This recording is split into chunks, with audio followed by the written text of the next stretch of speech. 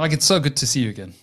It's very good to see you. Yeah, pleasure. But look, Mike, since the last time we spoke, I've noticed that your work has just grown. It's tremendously evolving, becoming so much more complex. Your body of knowledge has increased so much.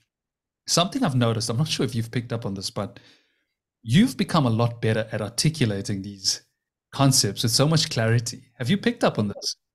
No, I have no idea. So that's great. That's good to hear. I hope. I mean, I work on it all the time, but Mm. it's hard for me to know what's coming across and what's not. So I'm glad to hear that. Yeah, that's important to me. So that's great. I think in that regard, it's very similar to intelligence in general. I mean, it's been such a spectrum for you that you haven't really noticed or picked up on this. Yeah.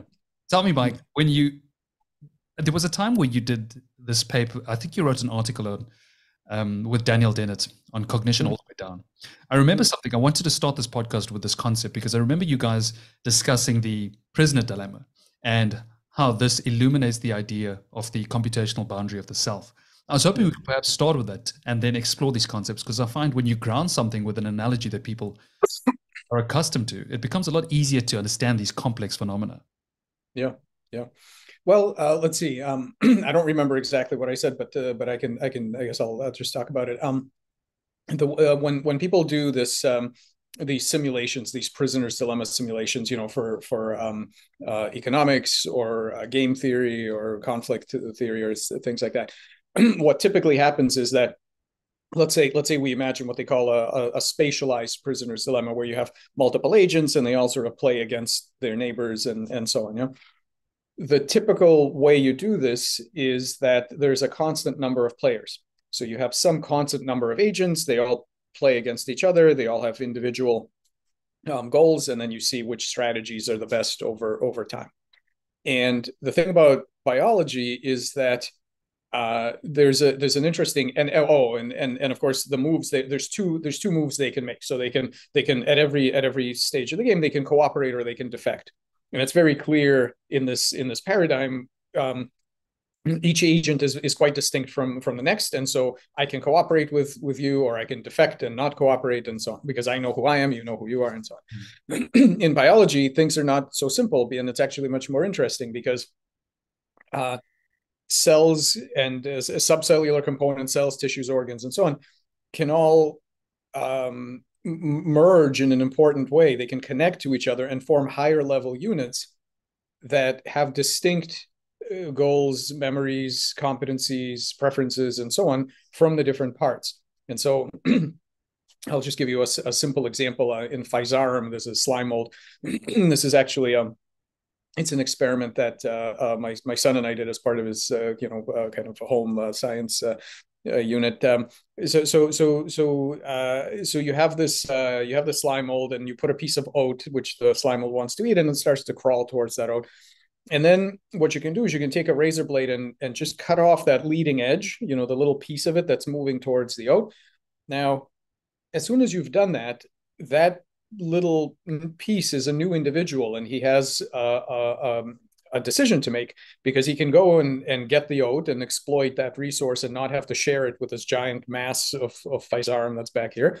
Or he can first merge back and connect back to the original mass, because they can reconnect quite easily, and then they go get the oat.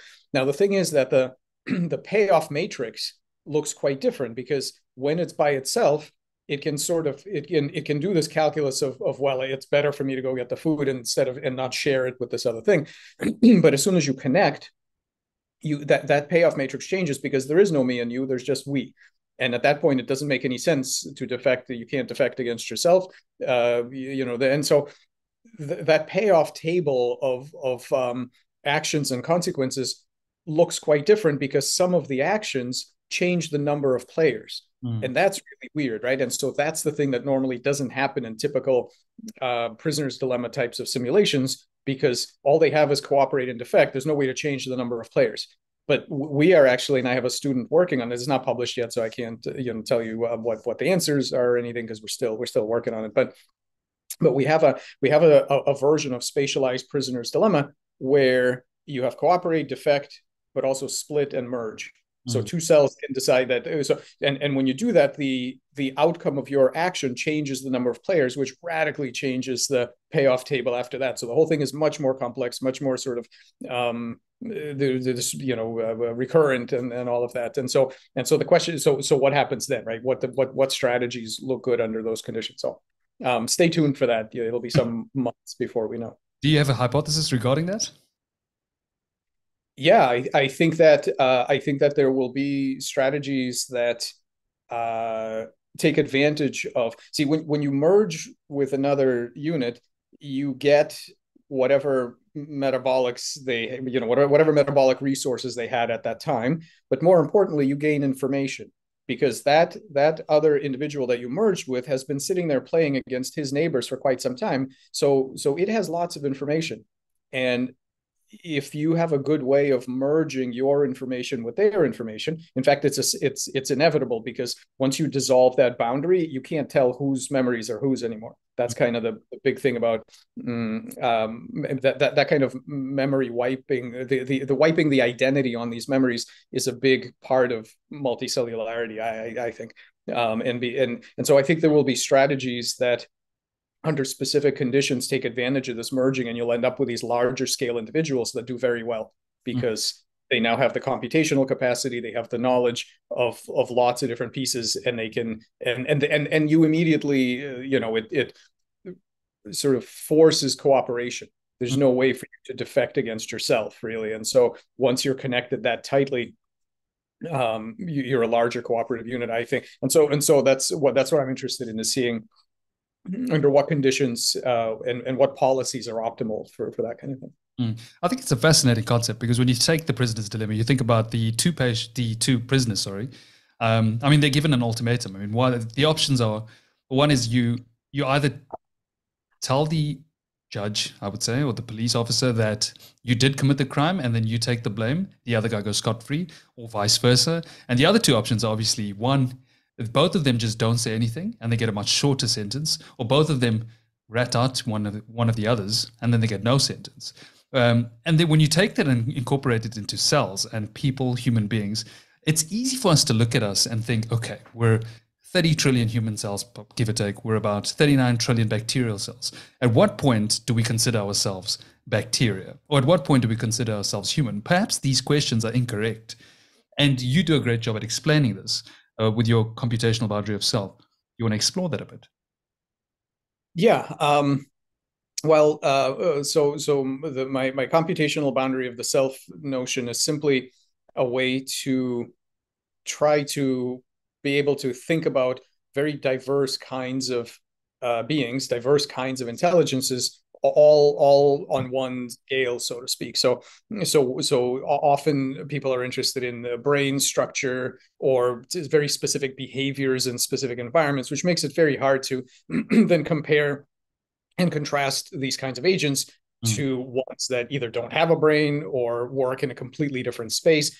And so I wanted some kind of a framework that enables you to think about, what do all intelligent agents have in common? And so we're talking about agents that are either very large or very tiny, so molecular scale, or perhaps planetary or larger scale, very short-lived things, very long-lived kinds of the agents that are very hard for humans to typically recognize as intelligent, ones that work in weird spaces, so not just behavior in three-dimensional space, but behavior in physiological space, gene expression space, anatomical morphospace.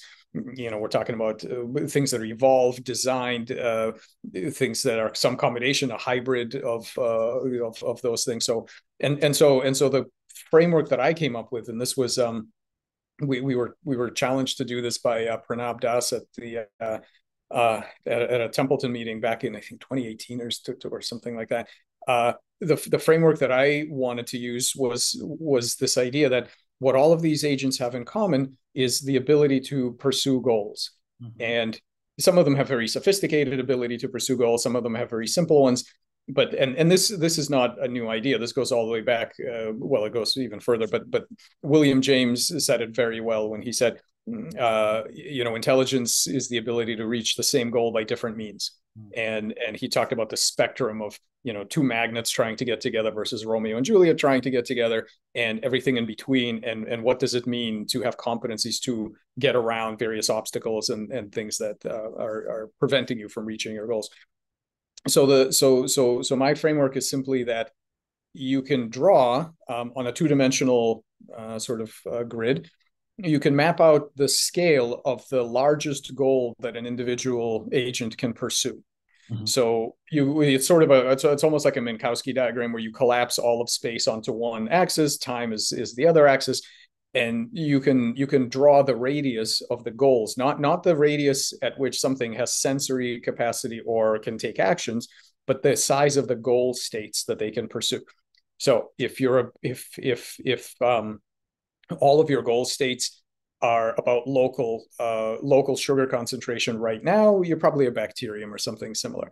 If your goal states, if you have, a dog might have some memory going back or some predictive capacity going forward, but they're never going to care about what happens a month from now, 3 towns over. It's just impossible, right? As far as we know. And all of this, of course, these are empirical questions. We don't know ahead of time until we tested what creatures can and can't pursue as goals. But it's likely that something like a dog has a radius that has a well-defined kind of time horizon and spatial boundary, and beyond that, it's not going to care, right? And if you care about what happens to the Earth thousands of years from now, what happens to the human race, what world peace and the financial markets in the next century, you're probably a human, because these are gigantic kind of cognitive light cones. And then if you're some alien species that has the ability to literally care about every other being on your planet, right, in the linear range. I mean, humans, I don't think, can do that, but if there is a creature somewhere that is that level of advance where they can actually have care and compassion for every being, and they work towards it, they would have a much larger cognitive light cone than we do, more advanced in that way.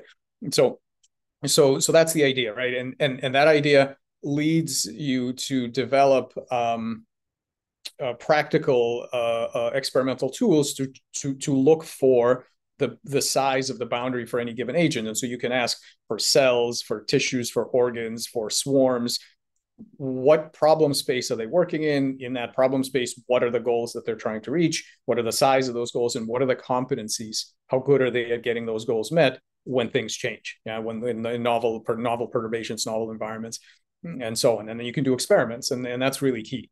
That all of this is not philosophy. This is meant to advance empirical research by focusing the questions on people will specify hypotheses about what goals a particular system can reach, and then we do experiments, and then we find out that yes, it can get around certain kinds of perturbations, but not others, and then we know who's right and who's wrong. Something like a very common theme regarding your work. I mean, there's a lot of people who, on the one hand, don't like this idea of scientists diving into this philosophy realm and trying to take over this niche of thinking or thought processes. But then on the other side, you've got many philosophers, people like Dennett in general, who love this idea of scientists coming into their field and teaching them so many new concepts. I mean, your goal, you make it very clear, is it's not, I think I wrote it down here, it's not to anthropomorphize morphogenesis. The point is to naturalize cognition. And I think that's pretty cool. It's a great way to sort of frame this process. How do you feel this has been received from the scientific community, from a philosophical perspective, perhaps? Yeah, well, and I can't speak for everybody, in all these communities. I have no idea. I don't I don't generally monitor too much what how people react to stuff. So I don't know exactly, but I'll tell you what I think from the limited kind of data sample that I have. I think that some of these ideas really catch a lot of flack from both sides, which is interesting. So people who are they have a very molecular based reductionist or bottom up kind of perspective, very, very, physical oriented. They tend to not like this because they don't want aspects of kind of mental talk, getting back into they feel that we should get as far as possible away from agential kinds of vocabulary, that this is sort of pre-scientific magical thinking, and that the promise that they sort of make to us is that don't worry, at some point we can everything will be nicely explained at the level of molecules. It's kind of it's not real reductionism in that they typically don't want to go below molecules, so nobody feels like they should be talking about quantum foam. They just kind of want to they like chemistry and they want to talk about molecules, but they've picked their level and they think that's it, and that we shouldn't be talking about things that what do things want, and what do agents remember, and do the agents have, and so they don't like this stuff for that reason.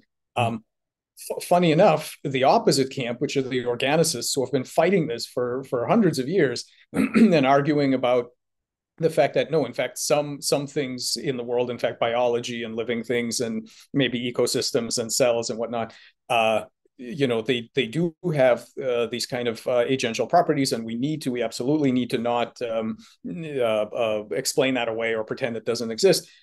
Those people really often tend to get upset with me too, because what they don't like is the fact that I have what they call machines on the same spectrum. And so they feel that if we put machines, and defining what a machine is really non-trivial, but they feel that if we put some of these simpler mechanisms, like what currently we recognize as machines, on the same spectrum, that it's a slippery slope to losing whatever magic, whatever respect we're supposed to have for these incredible living beings, and that they feel very strongly that we need to keep a sharp binary distinction between machines and living organisms. I think that's profoundly wrong, and I think the challenge and the opportunity here is precisely to develop a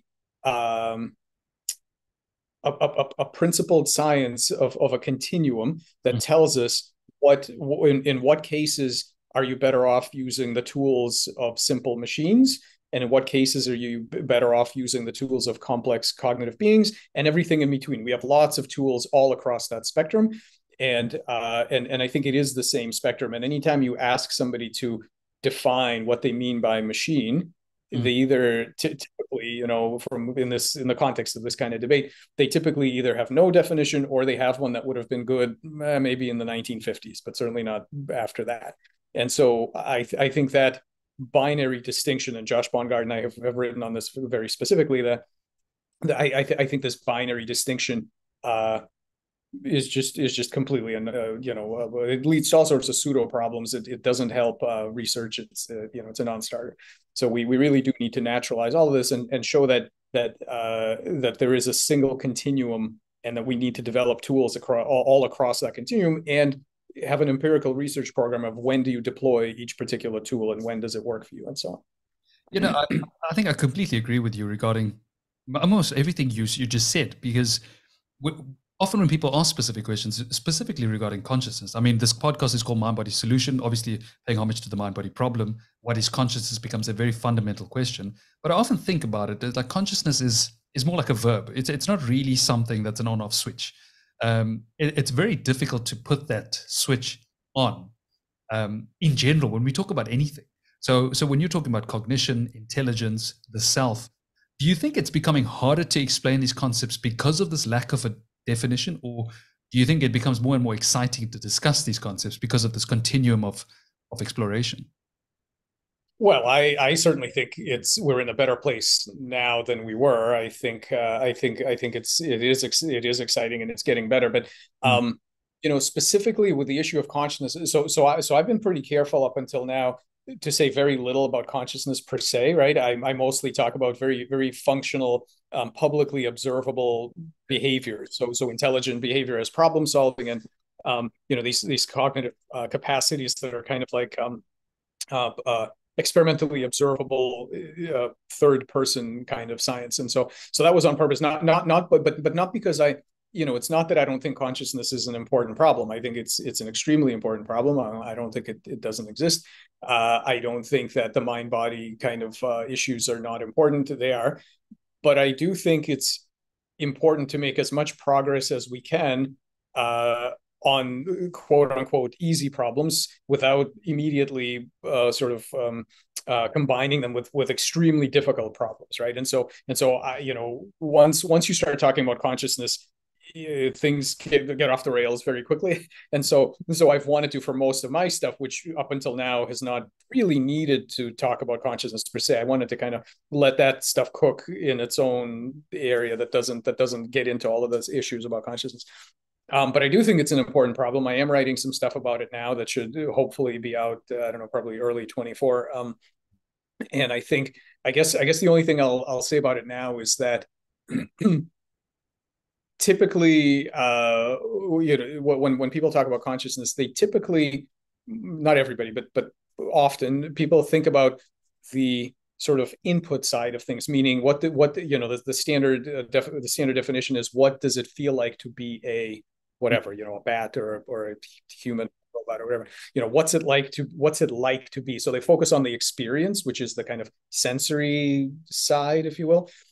And what I think is probably more, I mean, they're both important, but the thing that needs more emphasis is the actuation side. It's the action side. What is it like to be an agent that has the ability to do things? And the reason I think this isn't getting any attention is this: there is a theory of mind called epiphenomenalism. And in epiphenomenalism, you sort of assume that, okay, you can say that, yes, these conscious sensory states that I have are real, but they don't do anything. So the input side is real, but there is no output side. It's a view. I'm not saying I support it, but it's a view. What doesn't exist, to my knowledge, is the opposite side. I've never heard anybody have a view that says, well, the action part is real, the free will is real, but the sensory stuff is an illusion, right? I've never heard of that view. So the fact that there's only one, it's not symmetric, there's only one version of this, tells you that people are very much into the kind of perception side and not so much into the action side. And I mean, some obviously are people who work on active inference and things like that, of course, pay attention to both sides of the equation. But I think that is really the mark of the agent is, sure, what does it feel like? But even more importantly, what do I do next? That's really what drives all of this, is that I need to know what to do next. What's my next move as an agent? And that I think is really fundamental to being, and I think it's going to be fundamental to the consciousness problem too. It's going to be, it's much of it is all of the decisions about where is the boundary between you and the outside world, and all these kinds of things that are fundamental to defining yourself and what are you, and all of those are driven by the need to act, to choose a next action. And so that's kind of where I look at. Well, I'm looking forward to your work on consciousness. I mean, I'm obviously excited for it. Are you able to give a precise definition of what you say consciousness is at this point? No. And I think that, obviously it goes against, I mean, what we just spoke about. Giving a precise definition in that way is pretty much impossible. I mean, definitions are good. There's kind of a trade-off between, I mean, you definitely don't want to talk about things without having some definition. This happens all the time. I hear a lot of people talking about sentience, whether it be plant sentience or robot sentience, is that thing can't be sentient. I'm like, have you got a definition of what you mean? Because that's a really hard thing to define, really. So definitions are important. At the same time, I think that too early in the game, trying to come up with a very strict definition early in the game, and I do think we're still early in that game, even though people have been thinking about this for thousands of years. Nevertheless, what I will say about it is this: I think that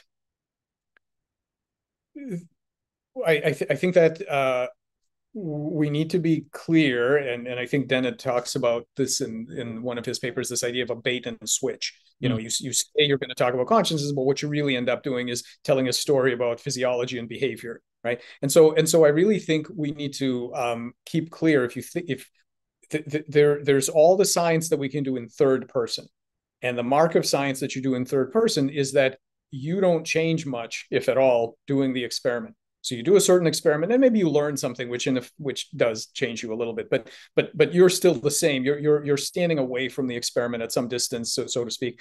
You're still whoever you are. You've done the experiment and you've learned something. Mm. If you're going to work on consciousness, there's no way to do I don't believe there's any good way to do third person research on consciousness. It's very hard. Most people who do that are really studying physiology and behavior. If you're going to do actual experiments on consciousness, you're part of the experiment. You are going to be changed by that experiment. So, for example, if you want to know what it's like to be something, the only actual way that you're going to get that level of information is to, in some important way, merge with that agent. So maybe we connect brains in some way, right? Now, if you and I connect our brains, I don't find out what it's like to be you, and you don't find out what it's like to be me. Instead, we find out what it's like to be us. So it's not quite the same, but nevertheless, that's as close as you're going to get. And otherwise, I can. I think I described this at the end of my TAME paper, where you can sort of imagine like doing pure third person neuroscience where you get some electrodes stuck in somebody's brain and you're sort of reading on a screen, and then you decide that, this screen and all this stuff, it's a low bandwidth, I really need to get in there. And so you have some kind of a brain interface on your own that's delivering the data right into your brain, and then eventually you say, yeah, that's not good enough either, I'm just going to fuse my brain directly to this other brain. And you can do that with bioengineering. And then now you're into first person science, right? And so you sort of smoothly, and that's experiments with I don't know, people talk about experiments with psychedelics and Yes. and meditation and personal development and whatever. Studying consciousness, you're not going to be the same coming out of it as you went in. That's, I think, the only way that you can really study consciousness per se.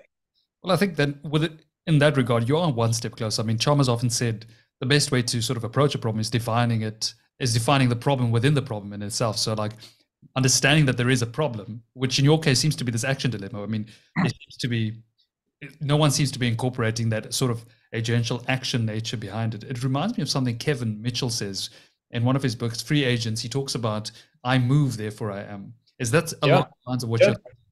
Yeah, no, that's exactly right. And all the work on active inference, I didn't mean to say that nobody's paying attention to it. I just meant that it's in the general, kind of the field of people who think about this stuff, there's a lot more emphasis on the internal perceptions and so on than on the actions. But yeah, I think that's right. I think it's movement, and I would extend that to say that it's movement not just in three-dimensional space, which is it's easy for us to recognize, but it's movement in other problem spaces. So changes of gene expression, figuring out, well, what gene do I turn on next? Changes in morphogenesis. How many fingers should this arm have? And should we be an arm at all, or should we be a leg or a foot? Movement in metabolic space, movement in physiological space, who knows, linguistic space. So there's all kinds of other spaces. The necessity to act in all these spaces defines who or what you are based on what you have control over, and what you also, of course, the recursive self model of what you think you have control over, and so on. You just reminded me of another one, because I said, Kevin says, I move, therefore I am. Carl Freston says, I am, therefore I think. And it sort of interplays with it. When I spoke to Carl, he was telling me about your work, your upcoming work, and the work that Chris Fields, Mark Solms, all you guys are doing some amazing work in these fields. What excites you about this at the moment? And what are you guys currently, what's this main goal at the moment? Well, I mean, I'm just excited. I mean, what a group of people to be part of, right? Yeah. Like, I'm just thrilled to death to be able to work with Chris and Carl and Mark. Amazing minds. I'm chatting to Mark next week. We've spoken before. We're both from Cape Town, so I mean, you guys are doing some incredible stuff. All separately, very different work, but when it comes together, it seems like such a culmination of joy from my perspective. Yeah. No, I'm super excited about it, because I think that we have a chance to say something quite rigorous about what minds are and where they come from. The thing is that for how many thousands of years, various pre-scientific human societies have had this idea that there's a spirit in each rock, and every tree has a, the environment is a being, and all the trees and all the rocks and everything. So it's one thing to say that, but it's something else to have a rigorous quantitative model that tells you how much, right? What kind and how much. So here's a system, and it might be a rock, and it might be a computer, and it might be some sort of robot or a synthetic, synthetic biobot or whatever. But to really have the tools to be able to say, okay, what kind of cognition and how much is here, and how do I best relate to this agent? What's the most effective way of relating to them? What's the most ethical way of relating to them?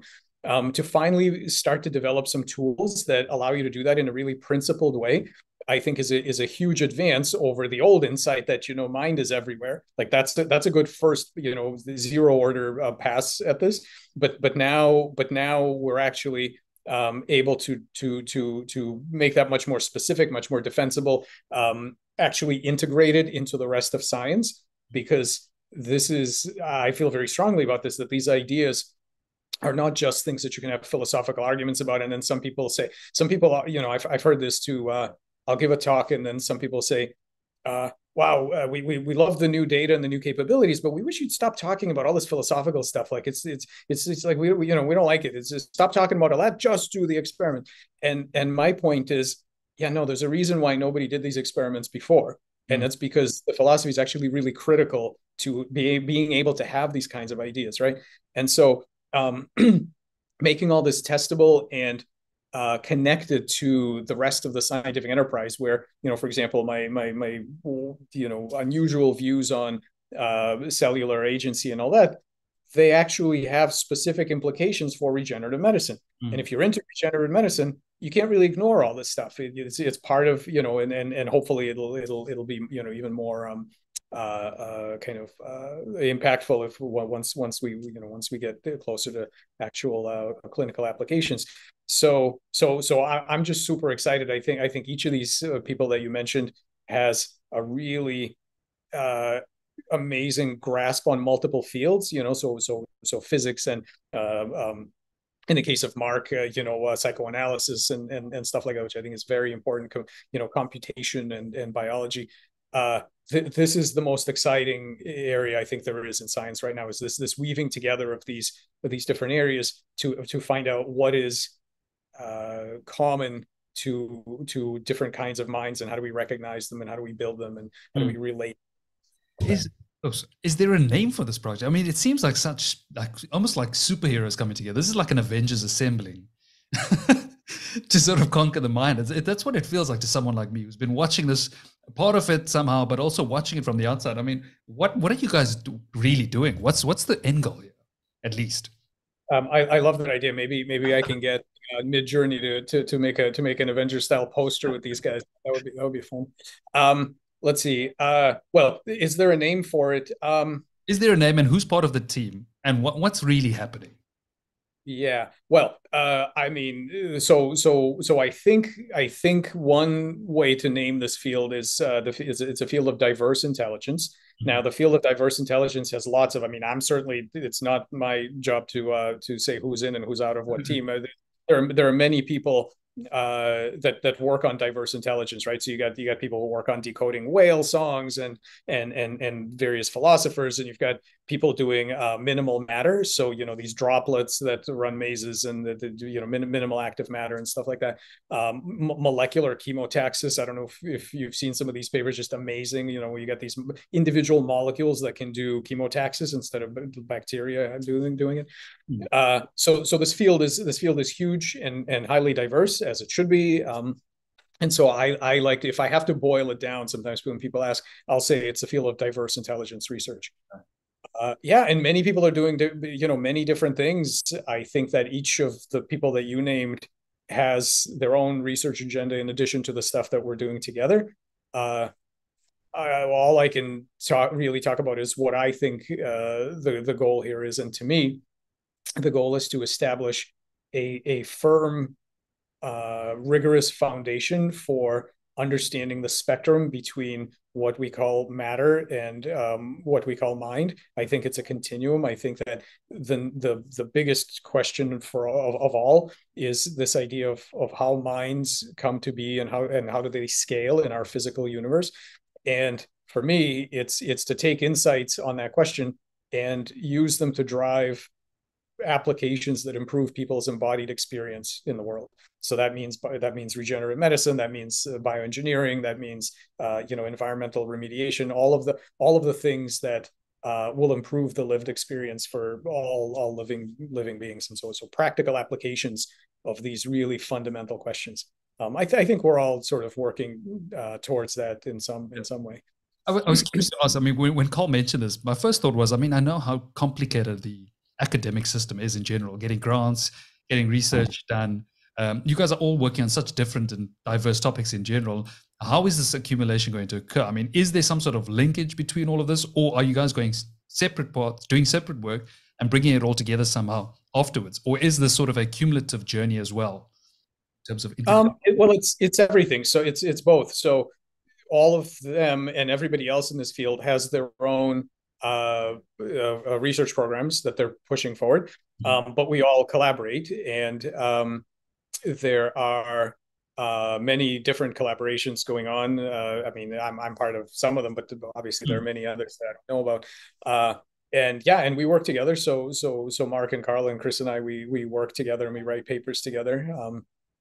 And so yeah, I think this stuff is pulling together, and there are many other people. I'm super excited how many young people are coming into this field. So this is the sort of thing where you can very clearly see that a lot of the resistance that some of the big names in this field and some of the traditional people is matched by the excitement of some extremely bright young people coming into this field that are not constrained in the same way and as previous kind of previous folks, and I think that's very exciting. I think this is a very rapidly growing field, and people are getting into it, and so many I received so many emails and from people that have come across this work and they've sort of changed their educational trajectory to kind of enable them to go in this area. It's very exciting.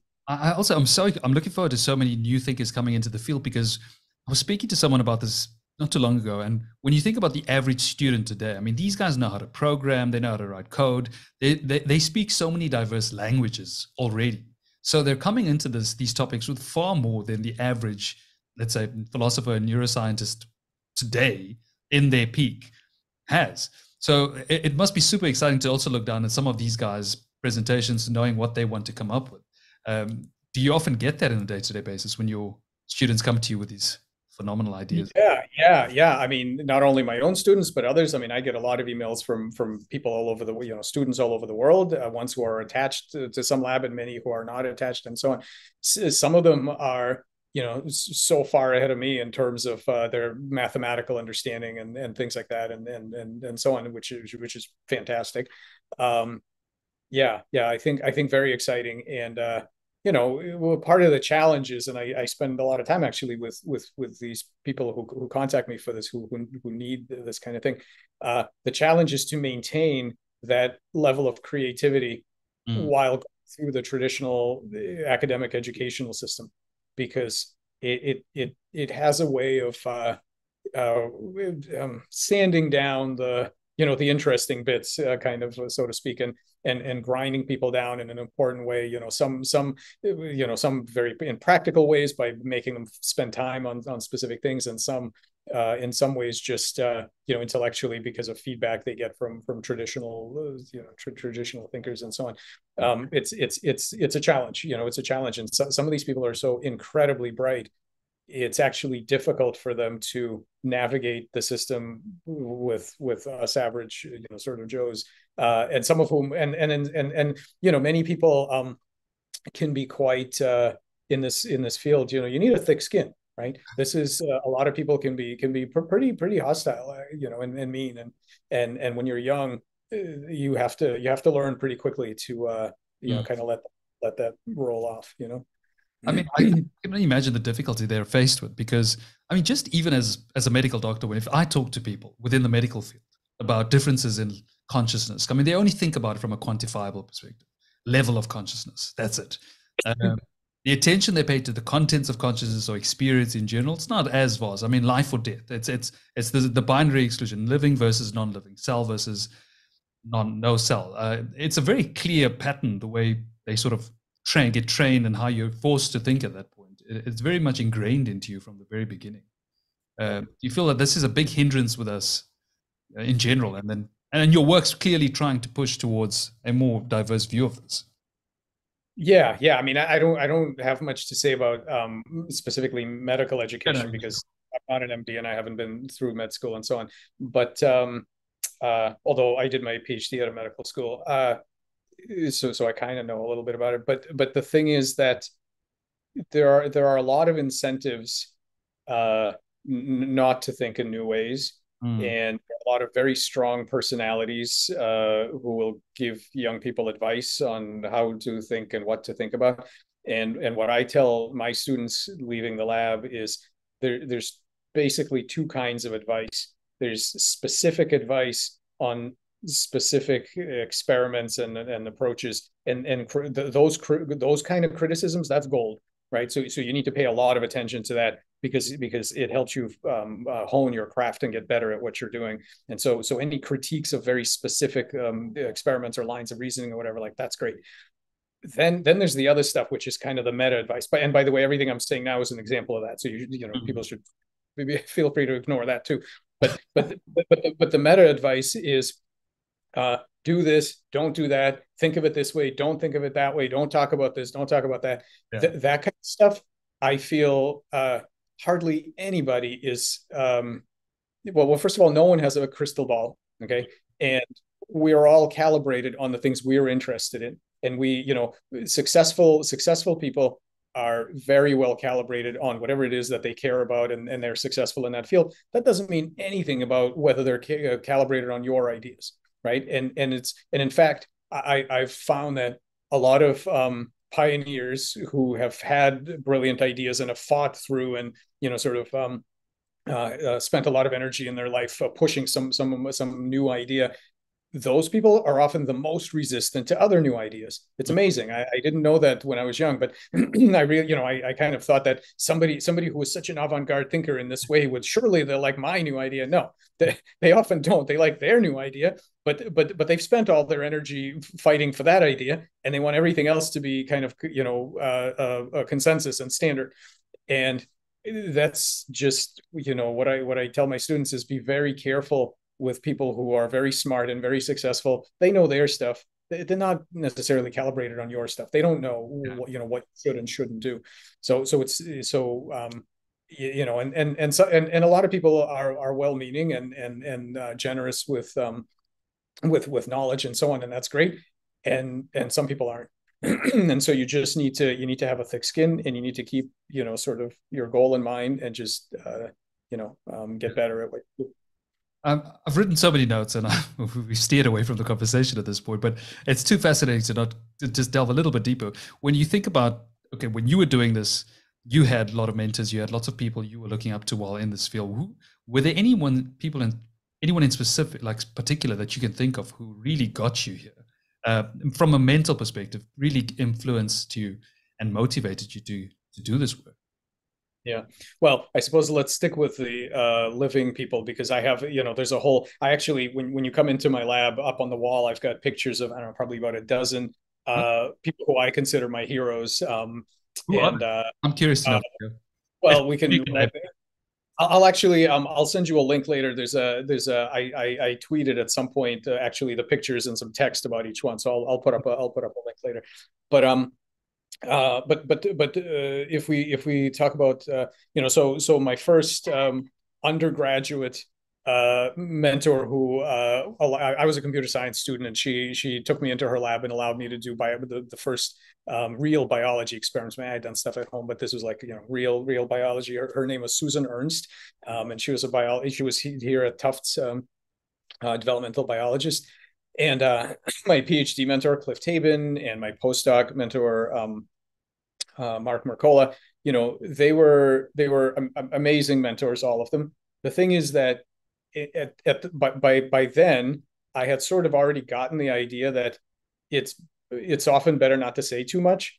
And so I went through those stages, not really talking about any of the things that I'm, these kinds of things, right? I kind of kept my mouth shut. So the other people that that really have had an influence on me, one was Don Ingber, who's he's kind of a huge figure in biomechanics and the director of the Wyss Institute at Harvard. He was one of the few people, very few people, early on when I was a grad student there at Harvard Medical School, who was supportive of me and having new ideas. He was pretty much the only person I'd ever talked to about some of this crazy stuff. And he was one of the few people that was actually positive about, yeah, you should not give this up. You should keep thinking about it. It's fine that everybody else thinks it's nuts. Like, that's okay. Hone your craft and so on. Another person is Len Zahn. So Len Zahn works on cancer and zebrafish also at Harvard Med School. Just the most amazingly supportive, top of the line researcher, but just really, really supportive, really kind. That's very important. Having people like that is really important. Yeah. I'm just making notes of their names because I want to check their work out as well. You mentioned a couple things. You mentioned TAME, technological approach to mind everywhere, which at some point I want to touch on. But in keeping with Mark, I remember once you and him having a conversation about homeostasis in general. And I mean, this seems to be a very important facet, of what we're trying to achieve, these goal-oriented behaviors. It's clearly a way to get us homeostatic in a sense. At some point, you and Mark, you don't necessarily disagree, but I remember him mentioning the fact that, okay, he does consider this to be a very ancient process. It's been happening back in time for millennia, and it still happens from birth to adulthood, I would say. But he's concerned that at some point, your approach becomes a little bit more panpsychist with this technological approach of mind everywhere. How do you see it? Do you see it becoming that way at any point, or how have you really began to frame this philosophically? I don't disagree that it's panpsychist, except that there's two different ways to do panpsychism. The traditional way is to say, here's all of traditional physics and all of standard normal physics, and also I'm going to paint some stuff onto these electrons and things that are, sort of little tiny hopes and dreams that the electrons have, right? So that's one way of doing it. That's I don't like that way, and that's the thing that most people, I think, have in mind when they object to panpsychism, because having a perfectly good physics that works and then saying, okay, now I'm going to add a bunch of stuff to it that doesn't do anything, but it's sort of there. Yes, that I think is problematic. But there's another way, and I think I don't know, but I think that at this point, Mark probably I would think that doesn't disagree with this, but maybe we can ask him. I'll be seeing him next week, so we can ask him. I'm going to chat next week, so hopefully it's either you chat before him or then I'll ask him afterwards. Yeah. We can talk about this. The other type of panpsychism is what Chris and Carl Friston are doing, which is to reformulate basic physics as fundamentally first a protocognitive process. See, that's a completely different kettle of fish, because what you're saying there is, it's not that the traditional physics is a-okay and I want to add some stuff to it that we don't really need. What you're saying is, no, actually, traditional physics is an edge case of systems that have a certain level of cognition, but actually those systems and also all the very complex stuff eventually leading up to humans and beyond are actually features of a deeper underlying reality. And that one I like much better. I think that's a kind of panpsychism that I would support. And the other key thing is, in my mind, the useful thing about panpsychism is that it needs to have an empirical component. So when somebody says, well, how about this rock? Does this rock have a mind? Yes. Well, how about this one? Oh, definitely. Well, what's the difference? I don't know. So right. So that doesn't work. But having an empirical set of tools that tell you under what conditions do you ascribe different kinds of minds to specific systems, right? And how, why, what's a principled way to ascribe mind to, and what kind of mind, and so on.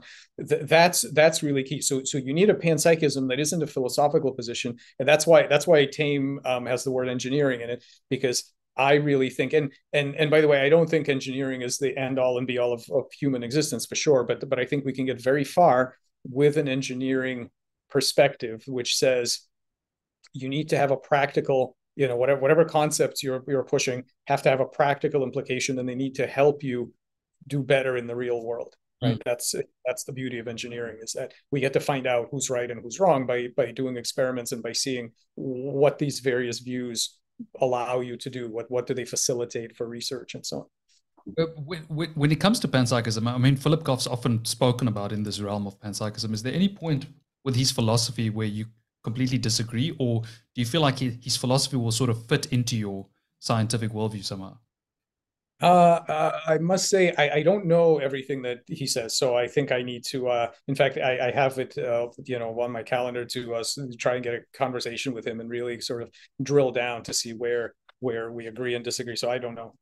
The reason why I'm asking is because I asked Carl this, and I found it very fascinating, because there is that element behind the philosophical process behind the science behind this, but when I put forward this idea, when you think about these prior information that you take in and you make out these posterior conclusions, if you take illusionism as a theory of consciousness, which I'm starting to see and empathize with what Philip was once saying. He once mentioned that if not for panpsychism, he feels that illusionism as a theory of consciousness, or this introspective illusion on how we perceive this, is the most coherent argument when he does not consider his own of panpsychism.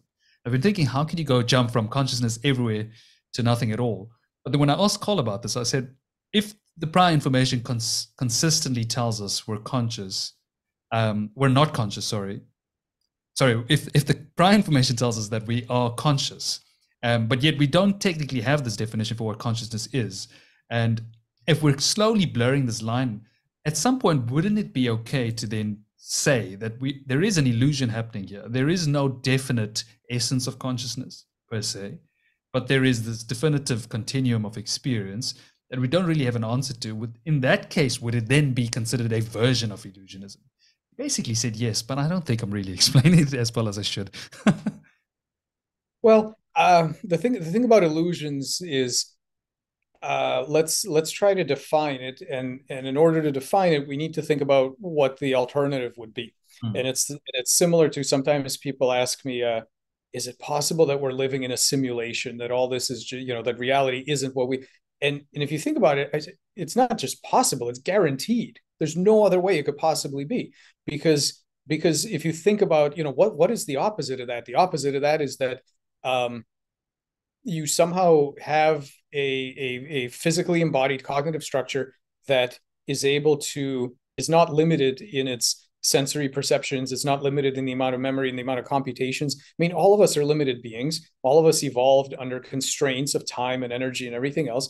We see a tiny little narrow slit in the electromagnetic spectrum. We have a few other things like chemical senses of things that are right there on your, on your tongue and on your fingers and so on.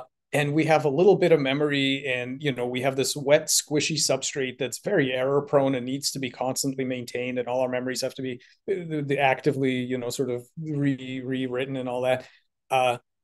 Under those, and we were evolved under specific pressures. Under those conditions, who could possibly think that we are not living in some sort of very specific representation of reality that is limited in many ways? Now, that's not to say it isn't adaptive, and that's not to say that it's, sort of. Well, I mean, okay, so Don Hoffman would say that in many ways it is completely wrong. I think there's probably some truth to that, but in other ways, I think the big kind of lesson from all this is that we are all a brain in a vat. Of course we are. We are a brain sitting inside this we think this thing that gives us various stimuli. We try to make the best sense of it that we can. And creatures will adapt to. This is why you can do sensory substitution and sensory augmentation, and why you can have neurons in the dish that play Pong. These systems will try to make sense of whatever world they're given in whatever configuration they have, and we do the same. So yeah, absolutely, it's an illusion, but it's not an illusion in the sense that there is some other way to, sort of have perfect direct, not for us anyway, perfect direct perception of some underlying reality. It just, to me, when we say it's an illusion or a simulation, it just acknowledges the fact that we are finite, limited beings whose job it is to make the best sense we can using the hardware that we have of what's been going on up until now and what we predict is going to be going on. I don't know of another story that could possibly make sense.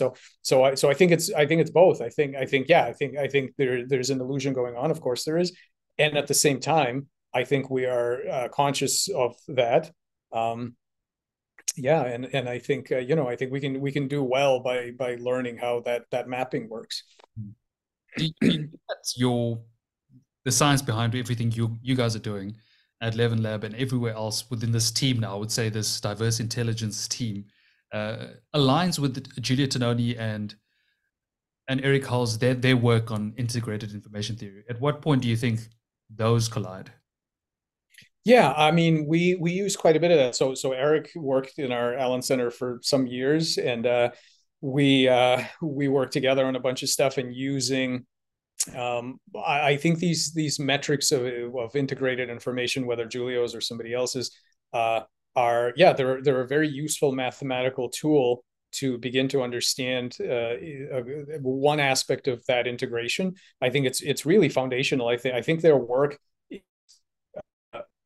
just I can't say enough about how and I'm not saying it's correct in all the details necessarily, but I'm just saying this idea that they were able to move what used to be a philosophical question, that is, are higher levels in systems real, or can everything be reduced to the lower level? The fact that's been argued about for I don't know how many hundreds of years. The fact that they were able to move that from a philosophical question to a practical question, that there's now a downloadable toolkit that you can install and run and get an answer for your system as to which level does the most causal work. It's one of the most profound things. How often do you see a philosophical question like that reduced in the right way to software that you can actually get an answer out of it, right? I think that's just incredibly profound, and we're using some of those tools. So we're analyzing calcium signaling in our xenobots and bioelectrical signaling in cells, trying to decide how many of them belong to a single embryo and all that kind of stuff. So yeah, it's already collided. Yeah, I think it's just beautiful the way you guys are taking philosophy so seriously and applying it into the science. It opens up the door to so much more and so much more creative thinking in general. It doesn't just box you into this general scientific mindset. I mean, even though I am someone very much in the field of science, I mean, it's always great to explore these ideas differently. Now, you mentioned that you're trying to go beyond this, and you sort of spoke about it as it's a slightly primitive idea at this point, but your tame idea. You said you want to move beyond this at this point. And when you first came up with it, it was sort of slightly more basic. What did you mean by that? Well, let's see. I mean, well, there's okay. In the one sense, it needs much more development. So that was just the first paper I have. TAME 2.0 is on my calendar for to do sometime this fall, and there's a lot more coming. So fleshing out the details, making the cognitive light cone more quantitative. There's a lot of development that needs to happen. This is just the first step. In no way am I claiming that any of this is a definitive treatment. These are just the first steps.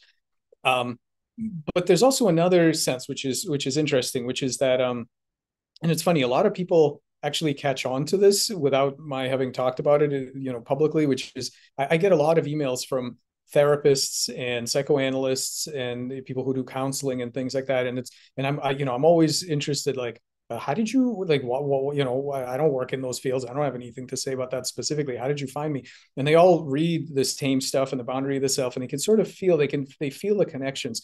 And what I can say about it is this: the TAME framework is fleshed out in terms of it's focused from an engineering perspective. And the thing about the engineering perspective is control. So what I'm going to do is I'm going to predict and control the system. And now, I mean, that's very useful because now I can ask questions, do I treat it like a bowling ball? And then I can use certain set of tools. Or is it more like a mouse and then I use a different set of tools? Or is it something in between, like cells or an autonomous vehicle, and I use different set of tools and so on? But all of that is framed in terms of control. Now, an uncharitable view of this would be, and some people who are in the humanities could see this. They would look at this and say, well, control is great for the kind of left side of that spectrum, but when you get towards the other humans and other animals and so on, control isn't the right way to think about it, because you can't just be thinking about how am I going to control all the people around me, right? That's yeah. And so the thing is that I think the next version of this, which I'm working on, but the early one had to come out first to kind of nail this part down, is it's not just about control. Control is, again, this slider that there's a spectrum of agency, and the more you go to the right, the more control in terms of this one directional relationship with the system becomes a bidirectional relationship, where I get something back from the agency of the system I'm working with. Not so much, you're not going to hear much about the hopes and dreams of the bowling ball, but by the time you get to the right side, you're really having relationships that are very bidirectional. It's not about control. But again, everything starts out with this more general question of what's the right way to relate to that system. And another way to think about it, a very simplistic sort of way to think about it, is, you're going to Mars, you're going to spend some amount of time there, maybe the rest of your life. What kind of system do you want with you? Do you want a Roomba? Do you want a dog? Do you want a human? Do you want some sort of superhuman whose goals, just imagine, if there was some other creature who had these galactic level goals that you couldn't even begin to understand, like, would that be fun? And so you can think about having a kind of impedance match in relationships, right? Where if your cognitive light cones are completely out of whack with each other, it doesn't tend to work too well. And you can think about marriage and sort of what is the kind of system that, and then you can think about interesting things like for example, people are now working on proof of humanity certificates. This is because of AI, right? And so you want to, when you're dealing with something or someone or a work product or whatever, some people want to know that it was made by a human, or that it is a human or whatever. And so you can ask yourself, I think that's a very interesting question. You can ask yourself, what is it that you want this proof of humanity certificate to actually guarantee, right? What do you want? And so you can say, and so some people will say, oh, it's terrible that humans are changing themselves, and in the future we'll have I don't know, chips implanted and wheels and tentacles. I don't know what the hell we'll have, and and so some people say that's terrible. So one question is humanity. Does that mean I have a standard human anatomy? I don't really care about that, right? That doesn't, maybe other people do. I don't care about that at all. Or some people say, well, what's important about being human is the genome, the human genome. I don't care about the genome at all. And so now, do you care about, when if you're going to marry someone or you're going to spend some time on Mars with someone, what is it that you really want? What is the and I think what you really want is you want to make sure that your cognitive light cone, and specifically the compassion part of the cone, matches. You want to know that this being has the capacity to care about the same amount of stuff that you care about. So if it's a Roomba, or it's a cat or a snake or something, like, that's better than nothing, but it's really not sufficient. And you want at least that. So when I see proof of humanity, here's what I want. I want at least a standard modern human's level of possible compassion. I want somebody that is capable of caring about this roughly the same amount, or more. More is always good. About the same amount of stuff. And so that's to me, that's what this is about. It isn't just about engineering control. It's about having the right impedance match for a relationship. And you want something that has the same existential. This is what I think. This is just it's just my own thinking. Is that you want something that has the same existential problems that you do. If a system like if you had some sort of robotic system system that didn't have to put itself together during embryogenesis, never had to decide where do I end and the outside world begins. It doesn't have any issues of needing to keep itself up with metabolism or it'll die, things like that. The systems that didn't go that don't go through the same existential questions and concerns that we go through are not ideal for that kind of relationship. This I think is what people are really. I don't think they really mean the genome. I don't think they mean the anatomy. I said to other people who do talk about anatomy and things like that. I'll say, look, your spouse comes home one day and they say, you know what, I've had some toes swapped out. I went to the doctor. They had to have some. My toes are bionic. All right, like who cares? And then they say, well, actually, you know what? I also had a bunch of other internal organs swapped out. Like, yeah, all right. At what point do you say, okay, now this is no longer like, we're no longer married. This is not going to work. And I don't think it has anything to do with your genome or what the anatomical structures you have. But once you get to the point where it's that amount of care, the cone of caring and compassion that you can generate. If that isn't there, and if this, like these fundamental, being able to have the same existential concerns and preferences and all that's where it's at. That's where you want to have a match. So I think it's about relationships, not just about control. I mean, I love that, but do you ever get concerned with the possibility that perhaps, let's say, just trying to think of the random example. Let's say you've got a communist and someone who's completely on the other side of the fence. At what point would you say social or psychosocial aspects would play a big role in differentiating a human at that regard? Sorry, I'm not sure I understand the question. Say again. So let's say two people who've got fundamentally different social views in terms of trying to live together, show compassion, show love, the diversity, let's say, of values. How would it implicate? What philosophical or scientific implications would this have on your framework? I see. So my framework isn't a sufficient condition; it's a necessary condition. So it still might be that your cognitive light cones are similar in size, but you're not a good match because you have radically divergent political views or something. I mean, that's possible. I'm not saying that it's sufficient to have. But on the other hand, if you think about it, and I don't know, I guess different people will answer this differently, but if you were going to Mars and you had a choice between going with something that had no political views, a toaster, and that's it, and you would never, you couldn't agree on anything, but you also wouldn't disagree on anything, right? It's a toaster oven, or you're going with someone who has your level of cognitive light cone, but they have a different perspective on things. And is that better or worse? After how much time do you want to spend with a person who disagrees with you versus with something that has zero opinions at all? I don't know. Some people might prefer the toaster, I suppose. I don't know, but the point is, I think it's a necessary condition, not a sufficient one to get along. But it's, and of course, I mean, what do I know about? I'm not telling anybody how to get along with anybody, but I'm just saying that the idea of how do you optimally and ethically relate to another system requires you to ask what level of cognition it has, and that will determine what types of interactions you're likely to have. I think at that point, the William James definition plays a huge role. I mean, that goal-directedness of trying to accomplish something together plays a fundamental role in this. Yep. It'll obviously bring the units together. When we talk about Mars and this potential, when you look at Mars as a place for us to go, I mean, just off topic a little, from a developmental biology background, for someone so well versed in biology, what are your thoughts on that? Oh boy, well, this is outside my expertise. I don't know anything really about that stuff.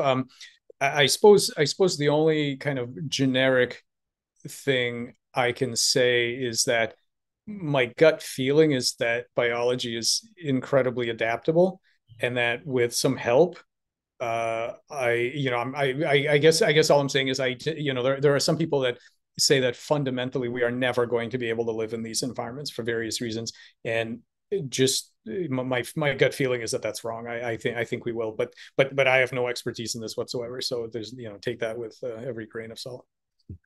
Mike, when when we try our best to define selves, intelligence, cognition, we're obviously faced with these barriers, and it becomes clear that there's no sort of phase transitions that are occurring. I mean, this is clearly a continuum.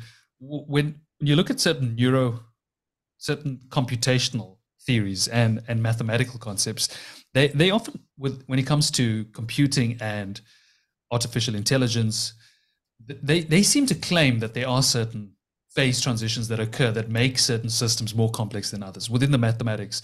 What are your thoughts on that? Do you have any opinion on that? Because I know certain mathematicians who often say this, that there is a certain phase transition that occurs here. Does it apply to biology or life? Yeah, no. Well, there certainly seem to be phase transitions in mathematics and logic. I mean, one of the few definitive kinds of phase transitions that I know of are something like a logical proof, right? If, like, let's say it's got three parts to the proof. As soon as you have all three parts, that thing is locked solid. And if you don't have the three parts, you have nothing, and there is no in between, right? I mean, there's fuzzy logic and stuff like that, but under standard logic, you either have the argument or you don't, and that's that. So I think there are things like that, and I'm not even against phase transitions in biology. I mean, I do think the fact that there's a continuum doesn't mean that we don't have kind of cognitive capacities that a sea slug is just not going to have, right? I mean, that's we do, but the question is, I'm not even sure what is a good description of a phase transition. So imagine you have some sort of parameter, and as you change the parameter, eventually, boom, something happens, right? So you can ask yourself, what's a good description of that? Because if I can say in detail exactly why it is that at a certain level of that parameter something happened, then it's not really an emergent phase transition, because you have the smooth story. You can say, well, it was here, and at this point now it's here, and so on. Okay. But if you don't do that, then you really don't have any explanation at all. So what is an ideal it's one of those things that once you have a detailed explanation of it, it seems to kind of go away in some important sense. And so from that perspective, it's almost like a statement of I don't want to say statement of ignorance, but it's a statement that works well on one level, and then, like many things, disappears when you sort of look much more closely. And the other thing is, for a lot of these things, the scale is very relative. So for example, somebody will say, the human brain does this and that, and I'll say, okay, so in embryonic development, you used to be one cell. When did this human brain, show up? And I'll say, well, I don't know, I'm making this up, but like when the frontal cortex developed. Say, okay, but that takes months. So like, when exactly? And they say, well, so right, so you step back and and it certainly looks sharp, but when you zoom in a little bit, you find out that, yeah, every second of development, some cells are dividing and some other stuff is happening. Like, it's if you zoom in, it's a nicely smooth process, and there's nowhere that you can just draw a sharp line. So that's another thing. I think that these phase transitions are kind of they're in the eye of the beholder. They appear depending on what formalism you're using to understand them, right? If you're using binary logic, then you'll get some, and if you're using fuzzy logic, you may not. And they depend on what the time scale that you're using. At one time scale, it looks super sharp. At another time scale, it's like this long, tedious, gradual process. So yeah, it's like many things. I think it's in the eye of the beholder. Do you think one of the concepts that we often talk about within understanding the concept of self, consciousness, etc., that might also benefit from this continuum viewpoint would be language? Do you think that? Because a lot of people often say that, look, there'd be no way for them to sort of articulate any of these thoughts without this phenomenon of language. What does your work have anything to do with this at any point? Do you feel like it addresses that? Yeah, interesting question. I don't have enough expertise in language specifically to say much with certainty. put it this way. As much as I like non-neural cognition and the wisdom of the body and all those things, I don't have any reason, and I've never claimed that the other organs in the body use language in the way. I mean, I do think they solve problems. I think they have memories. I think they have preferences and so on. But I don't have any reason to think they use language in the way that the brain does. I'm not saying it's impossible. I'm just saying there's no, I don't know of any evidence for it. So it's entirely possible that one of the nice things about brains, and maybe, human brains in particular, is this capacity for formal language in a way that people who study, the logic of language and so on, can generate. And I'm not sure that other organs can do it. So, but again, that's not really my expertise. So your work, as we know, it touches on so many different fields. At some point, it goes into limb regeneration. I mean, your understanding of biology and regenerative medicine at this point is becoming so spectacular. Anything within that sphere that you're particularly excited about at this point?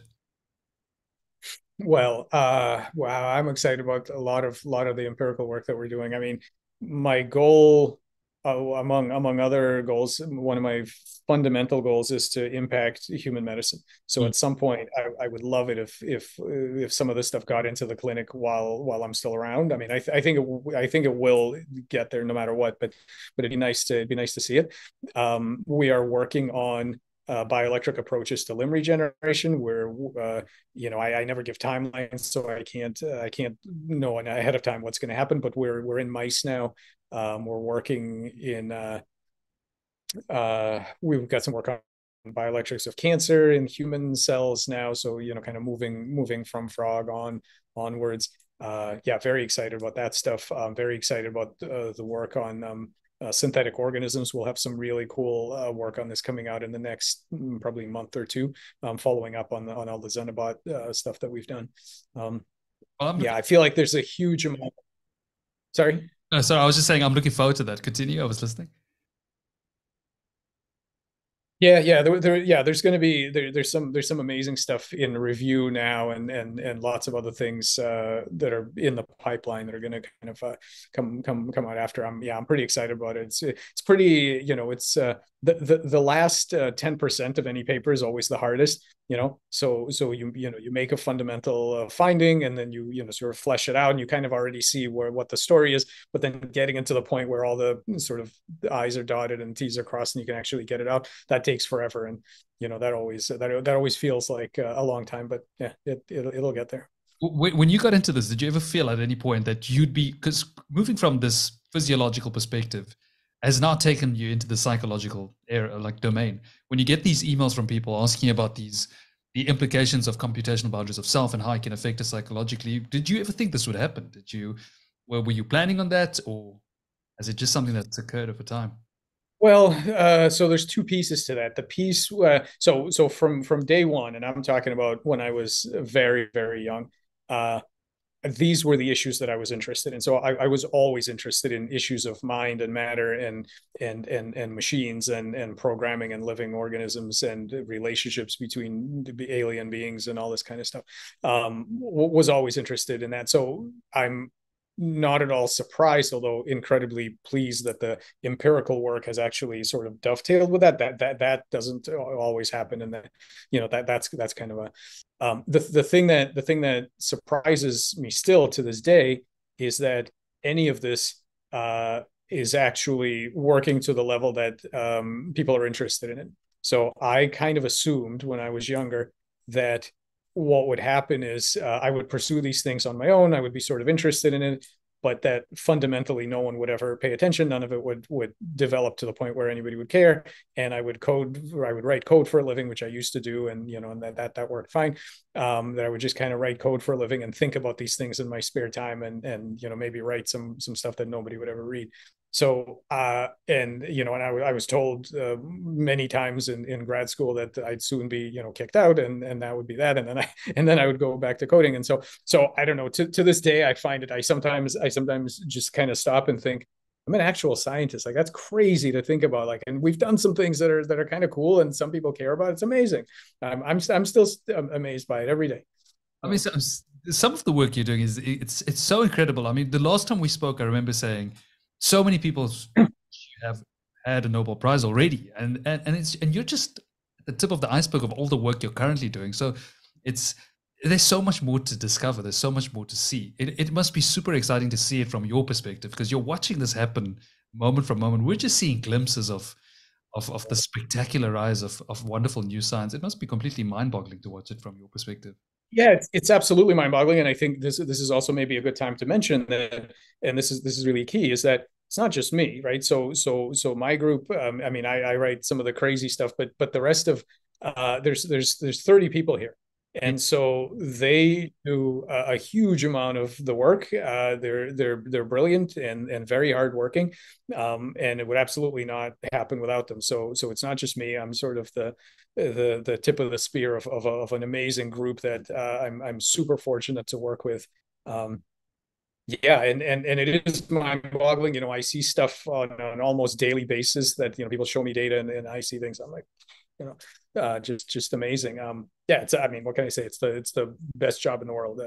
Zero complaints. I mean, there are a lot of hard parts, and people who criticize academia. Yeah, there's a lot of difficult parts and a lot of things that are that require lots of effort and are unfortunate in some cases, and probably should be fixed. But in the end, I don't know what else would be a more fun thing to be doing.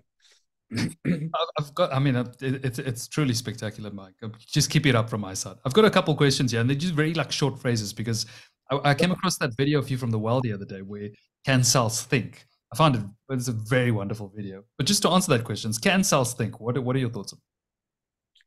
Well, I mean, it depends on the definition of think, but I think for any useful definition, I think the answer is yes. We can come up with definitions that exclude them in principle, and we can stick to somebody could say that for them thinking has to be some sort of high order self-aware. I know that I know, whatever. I don't particularly think that's a good definition. I would like a more expansive definition. And under those kind of definitions, yeah, I think absolutely. Mm-hmm. What is the self? Well, and I'm not claiming to have I'm not claiming there's one correct definition, but I'll sort of try to work up a useful one. I think a self is a model created by either some sort of third person observer. So that could be a scientist, that could be a conspecific, that could be a parasite, that could be whatever, so some other observer, or by the system itself. So a self is a model, and it's a bundle. That model is a bundle of a few things. It's a guess as to where the boundary is between a system and the outside world. It's a guess about the problem spaces in which that agent operates. It's a guess about the size of the cognitive light cone that system might have. And it's a guess about the competencies that system has to get its goals accomplished. So the IQ level, so to speak. And so that bundle of things is what a self is. And the system itself has that, may have, even if it's not second order conscious, meaning that the system may not have the capacity to think, gee, I'm a self and I meet these criteria, like humans can do that, but many systems can't. But that's okay. They still have internally, they still have a model that allows them to get around the world by being able to demarcate themselves from the rest of it, and that's what it takes. I wrote this down. It says, man, a machine. Because I know you quoted, it was a paper published, I can't remember by who. Man, a machine. Do you remember? Oh, yeah. Yeah, Lemaitre. Yeah. Yes. So I wrote, man, a machine, expand. Well, I mean, okay. A lot of people are really worried about machine-like analogies for humans, and I get it. It's one way to be mistaken. If you use for a system like a human, if you use techniques that are appropriate for the left side of that spectrum, where you're dealing with mechanical clocks and things like that, yeah, you're going to make you're going to have a very suboptimal interaction. You're not going to be able to predict and control much. You're going to make many ethical lapses, as we've done in the past.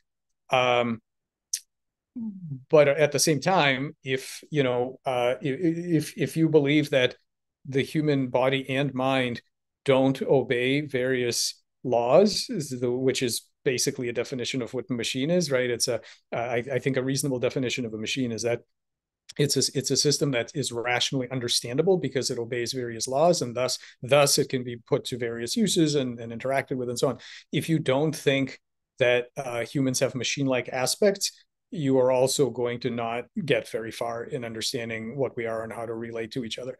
The difference is to understand what kind of machine we are. We are amazing, remarkable, ethically important, morally valuable, spiritual machines. That is what we are.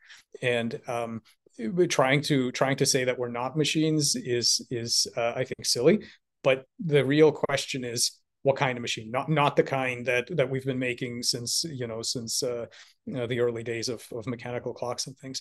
And I think that sometimes when we talk about this stuff if I give a talk to a philosophy group or something, one of my first slides is this guy, and he was just a fan who sent me a picture, and I use this now. He had some surgery on his arm. And what you see is, and this kind of gross, but don't worry, like the picture is way grosser, but I like to use it to sort of shock people out of this thing. Imagine a human arm, and it's cut down the middle and opened up like this. And there's a metallic sort of thing, and it's got a bunch of screws in it, and the surgeon is in there putting in, he's literally using a socket wrench, and he's screwing a bunch of screws in, and he's screwed it to the bone, and there's some electrodes and a bunch of other stuff. Now, none of this would be possible if we weren't, to some degree, a machine. That much is clear. When by the time you're using a socket wrench on something, it's partly a machine. Now that's not the same. Now when that same person goes to therapy afterwards and does psychoanalysis, you're not using the socket wrench at that point. It's a different set of tools. So that's the time to not act like a simple machine. But you kind of see, when you see that picture, like you can sort of be philosophically outraged at being called a machine. But if you fall off your bike and you need a metal thing put into your arm, this is what it's going to look like, and it's going to be very machine-like. So and somebody else is going to get an implant in their brain that secretes serotonin at the right time and helps overcome some sort of neurotransmitter imbalance or something. These machine aspects are really useful. Let's not pretend they don't exist. I mean, I completely agree with you. Every time if we're in an orthopedic surgery, it's so strange to see it all the time. The way orthopedic surgeons literally look like mechanics. It's uncanny. It's strange. They're with hammers, drills. It's very mechanistic. It's almost not. Yeah. And yet though, the second part to this, that's the first part to this. The second part to this, which is always interests me, is you've done all this stuff, and then often the next step is, well, now we let the body heal. Well, right. And so now like it's going to adjust to all this stuff, all these different things are going to happen. And like, I'm not touching, there's nothing I can do about that. You need 6 months for the body to heal. Yeah. And during those 6 months, you're literally relying on the agency of the cells and tissues to do what they need to do. They're sitting next to titanium now, and that's okay. They'll figure it out. And, there's now some weird electrode that's pacing something. Yeah, it's fine. The cells will, and after 6 months, the person's like, oh, I feel much, it's been a tough 6 months, but I feel much better. Well, what happened during that time, right? It's not us sitting there micromanaging this thing. It's you're counting on the body to do what it knows how to do. In fact, a lot of things that we don't know how to do. So it's both sides, right? It's a machine. It has machine-like aspects, and it also has agency, and it also has various competencies, and it's okay that it's both. It's okay. I like that. I like that second part. It is a good way to think about it. It really does help you to sort of think of that concept more. I wrote here, cognition all the way down. What about metacognition all the way down? Yeah. So I'll give you a story. Chris Fields first put me onto this years ago. you got a bacterium, and the bacterium is measuring the local sugar concentration, or some other nutrient or something, and it goes up the gradient.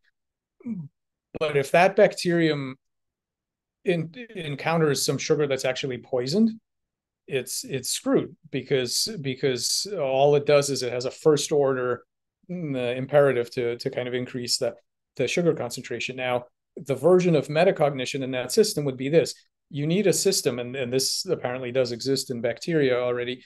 You need a system that doesn't just measure the sugar directly. What it measures is the outcome of the output of your metabolism. So that's metacognition, because what you're asking is, how am I doing? Like, how's my metabolism doing? And it's one level above, because I can't tell you how much sugar there is. I don't know how much sugar there is, but I can tell you that your metabolism is going great, or I can tell you that your metabolism is going terrible. And that's the sort of thing that being able to ask questions about yourself and your own state and how things are going is really critical. And I would think that that is the beginning of advanced metacognition, is just having circuits that are not measuring aspects of the outside world. They're measuring aspects of you and how you're doing. And that might be, in bacteria, it might be the output of your metabolism. And in humans, it might be how you're doing in some sort of social standing, or how am I doing in my tribe, and what do people think of me, and all that stuff. So or am I learning calculus fast enough, or whatever, right? But all of that it all shares the same underlying concept, is that the sensors are not pointing outwards, they're pointing inwards. Some of these comments I wrote are quite ridiculous. For example, I wrote, if you regenerate a brain of someone at some point, let's say your technology reaches that point, would regenerating a brain that's not technically injured be akin to creating a clone of the brain? I mean, it's an interesting question. I think that the reason all these puzzles, it's like the old, in philosophy has had this for decades, the broken transporter experiment, right? So you get in the transporter, and it normally just sort of recreates a copy of you somewhere else, and it destroys the original, and that's fine. But one day it malfunctions, and it just doesn't destroy the original. And now, my God, who is the real me? You got clones, right? And there's a Star Trek episode and everything else. So I mean, all of these issues strike us as problems, because our vocabulary is bad. We don't have the right vocabulary for this. We can't even handle, like, what happened to you, to the you that was a child. Where did he go? Like, is he still here? Is he not here? We don't, this binary terminology, you don't have to get really weird with and cloning and transporters and whatnot to already have this problem. We already have this issue that we change, and over time we change, and I don't know if I'm the same person that I was. The question doesn't really make any sense. But on a practical level, could you clone? I suspect, I don't know, but I suspect that cloning in the traditional sense, where you go from the egg onwards, I don't think you would recover much mental content. But there's a different version, which is what happens in planaria. So in planaria, if I train a flatworm on something, and then I cut off its head, and I keep the tail, and the tail regrows a brand new brain, that new brain will remember the original information. Okay, the McConnell discovered that in the 60s. We demonstrated in 2013. It does work. So that means that at least in some species, some of the information can be stored elsewhere in the body and imprinted onto a brand new brain that forms, because they have no behavior until the brain shows up. The tail just sits there doing nothing until the brain shows up. So could you spread that information to two brains? Sure. In planaria, you could cut a worm into 10 pieces. They will all recover the information, and now you've got 10 clones, kind of. Who's the original worm? I don't know what to do with that question. I don't think it's I don't think it's particularly realistic anymore. But that technology, I don't know if humans do this or not. The closest data to this in humans that I know of has to, and this is very I don't know if preliminary is the right word, but it's, there aren't good studies on this yet, although I think at some point there will be. But there have been anecdotal reports of personality transfer during heart-lung transplants. And it's interesting. You don't hear it from liver transplants. You don't hear it from kidney transplants. But when you talk to doctors who do heart lung, and maybe you know more about this than I do, but when you talk to transplant surgeons that do heart lung, they will tell you that they often warn recipients that you can have personality changes. And there have been some reviews of individual cases where they're not just personality changes, they're personality changes that look an awful lot like the donor. And so I don't know if this is real. The ends on this stuff is quite small still, I think, and it's mostly anecdotal. So this could all be not, nonsense, but based on the planaria work, I don't think it's impossible.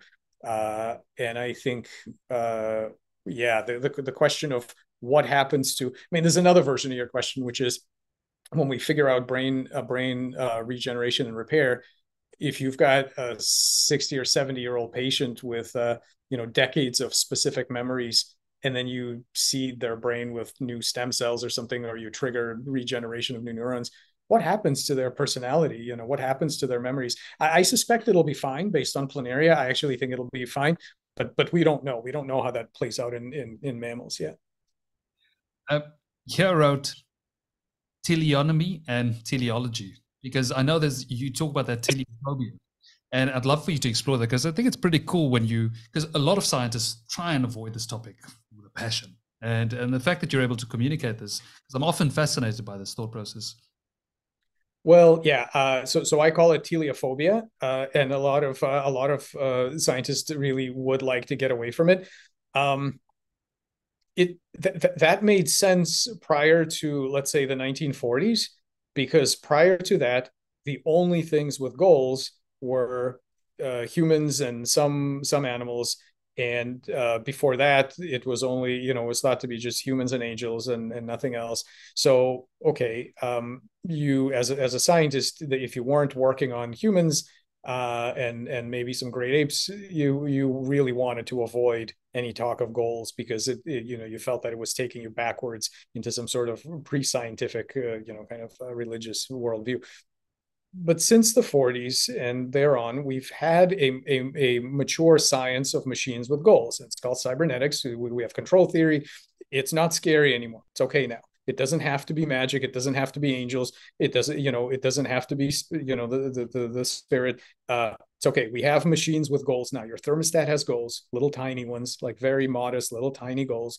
And it's okay. And we now have a principled quantitative way of dealing with all kinds of unusual things with goals. So I think teleology is completely fine. Now, I sometimes use the word teleonomy, and the difference is so teleology is supposed to be goal directedness. Teleonomy is supposed to be apparent goal directedness. I recently wrote a chapter for a book on teleology, and the editors of the book complained about the use of teleonomy, because many people use that as a way to back out of the claim, right? So they say it's not really teleology, just looks like teleology, so we're going to call it teleonomy. Teleonomy are things that look like they're goal directed, but they're not really. And that's not my point at all. My point isn't to soften it in the slightest. I'm a hardline teleologist.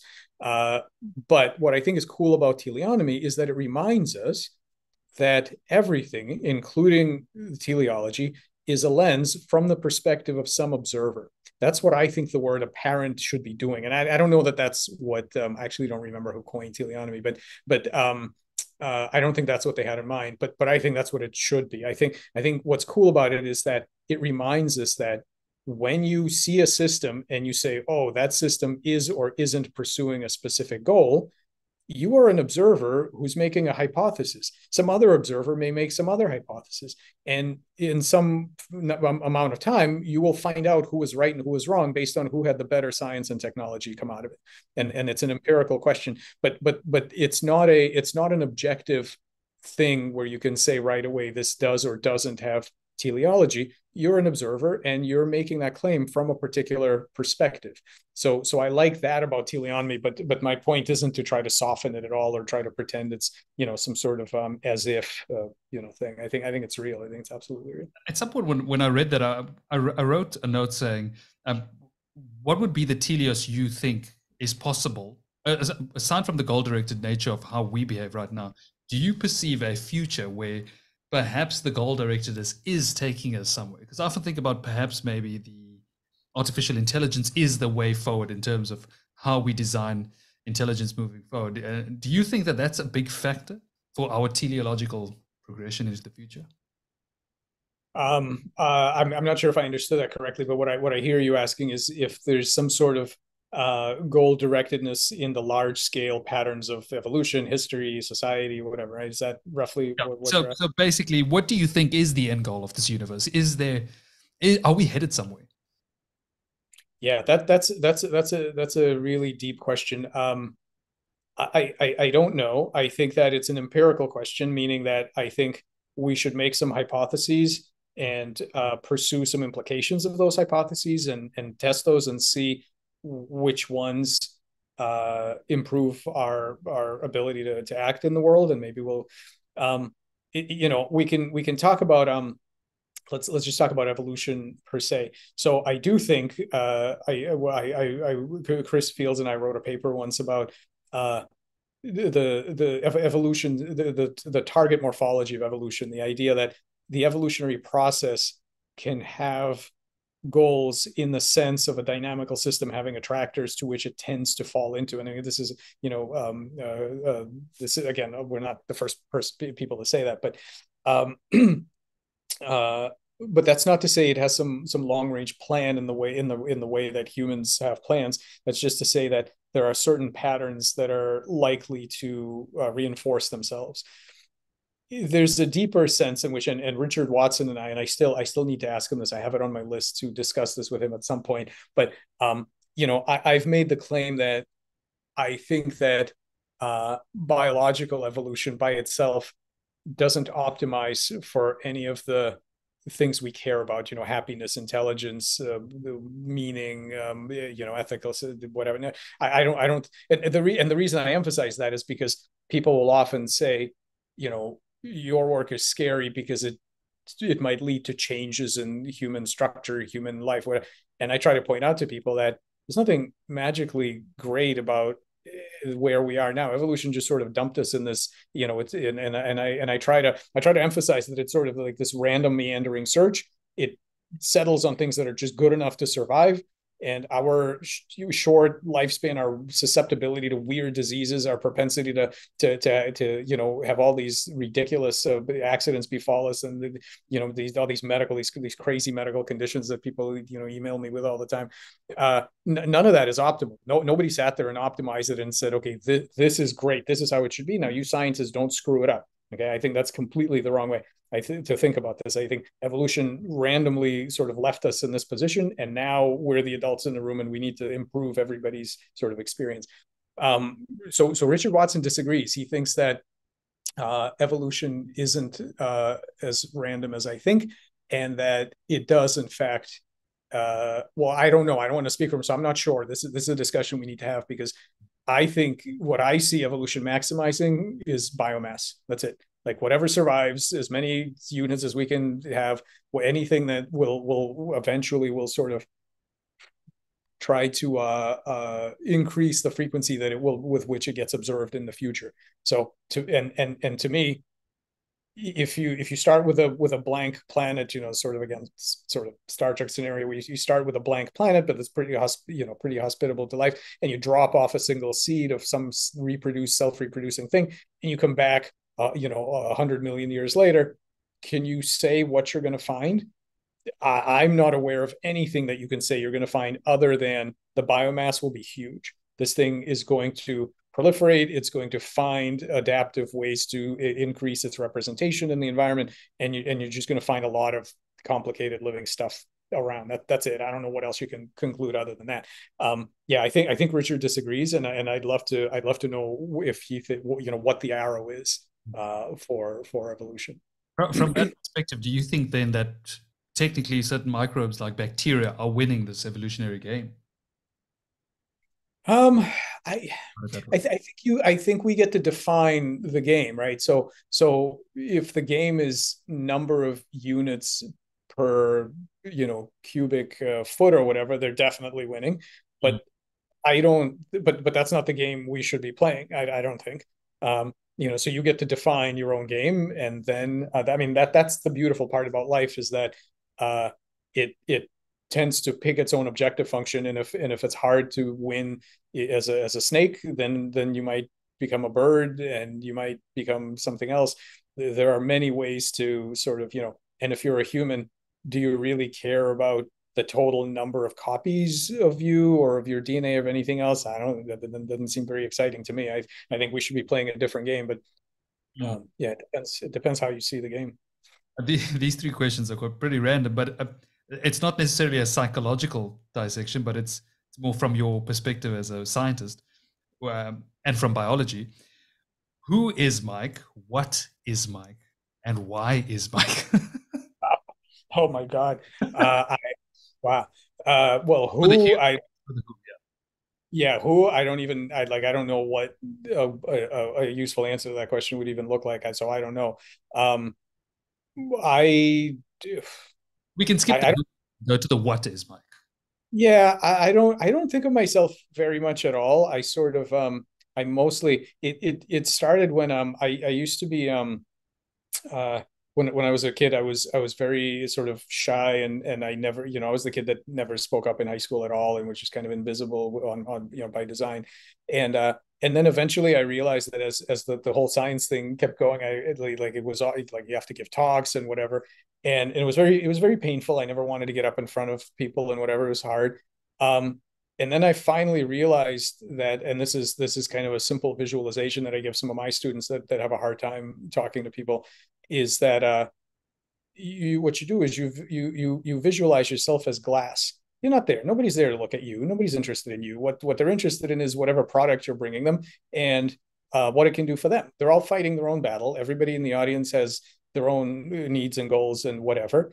And no one actually cares about you enough to criticize you. They just want to see what you've brought them, and your job is to be a pane of glass. You're completely invisible, and to show and to give them the best product that you can give them. It's a new idea. It's something for whatever. And so that tends to be how I think about things. I spend zero time thinking about what I am or who I am, or what's going on with me. I mostly just think about what's next. And this might be why I like this idea of the agent as action first, is that I mostly just focus on what's the most interesting, helpful, exciting thing we can do next, and how do we do it. So I have no idea. I don't know. I don't know how to answer. I don't know how to Okay, answer that question. what the what and why part was more in line with in terms of asking you like what is a human in a sense. So what is Mike from a biological or mechanical perspective? I would say. Well, yeah. I mean, I think any human is an agent with a minimum. Any modern human is an agent with a particular size, cognitive light cone, with a certain capacity for intelligence and compassion. And how they're deploying that. There's a very wide variety, obviously, across the world. But yeah, that's it. That's it. It's about this the scope of your goals, and the intelligence that you have to bring to bear on getting those goals met, and which ones are you pursuing at any given time. Yeah, Mike, that's I'm sorry, I'm not sure if when you spoke about Telios earlier, just quickly, I'm not sure if you mentioned do you feel that at some point there's a cumulative teleological purpose here, or do you feel like each goal-directed activity is happening independent of each other, but at some point coalesce in various different ways? um I think that there is a way that goal directed units combine and scale up, but overall, I do think that it is entirely possible to have systems in fact, this is how biology works. You have systems that have subsystems, and each of those subsystems have their own goals and their own agendas, and they solve problems in their own space, and all of that is coupled. So I sometimes give a talk called "Why Robots Don't Get Cancer," and it's because we tend to engineer, at least for now, with in an architecture that's flat. So your robot or your self-driving vehicle may have some intelligence and some goals and whatnot, but all the transistors and everything else that make it up are flat. They don't have an agenda of their own. But in biology, that's not true. So we are made of parts that are solving problems and having preferences and memories and so on in physiological space, transcriptional space, anatomical space, and so on. So there are goals within goals within goals, and some of them compete and some of them cooperate. And we know from basic psychology and therapy and so on that humans can have multiple modules with different goals that absolutely do not get along with each other and try to sabotage each other and whatnot. So yeah, it's a complex society. We are a complex, nested, hierarchical, multi-scale nested society of goal-directed agents. One of your infamous lines is, at this point, all intelligence is collective intelligence. And I think that's a beautiful concept. As we close off, do you want to touch on that briefly? Yeah, I don't. It doesn't seem controversial to me. I've never seen, and I don't think you could have any kind of intelligence that was some sort of diamond, indivisible single thing, because if you were, you couldn't learn, you couldn't change. If you didn't have parts, you need parts in order to be able to change, right? To learn from experience, you need parts that are going to be doing something different than what they were doing before. I just can't imagine, and people say, the human brain. I said, well, it's a bag of neurons, right? I mean, yes, there's a brain and there's a person there, but it's also a bag of neurons. And I have the slide that I show sometimes that like Rene Descartes, and I like Descartes more than a lot of people do nowadays, but he had this he really liked the pineal gland, and he liked the pineal gland because there was only one of them in the brain, and he felt that human, we have a singular integrated consciousness, and therefore it doesn't do to if you have multiple copies of it in the brain, let's say the left and right hemisphere, like how's that going to work? You have a singular consciousness. He says, the pineal gland, there's only one of those. That's where consciousness enters the body. And the thing is, if he had good microscopy, he would have looked in that pineal gland and you said, oh my God, this thing has millions of cells in it. And if you looked at inside one of those cells, you said, whoa, and this thing has a huge amount of molecular networks and whatever. There is no single anything anywhere. It's all made of parts until you get down to, well, I don't know, some sort of particles or something. And so yeah, all intelligent agents are made of parts, and it's always got to be a story about how those parts integrate into a coherent agent. That's our goal here, is to tell a story of scaling up. Well, as we continue to scale up and you look at artificial intelligence continuously growing, is there any way you'd like us to perceive this problem moving forward, and just trying to work together with artificial intelligence? Because it's obviously getting better. It's a different type of intelligence. But yeah, closing remarks on moving forward with future intelligence.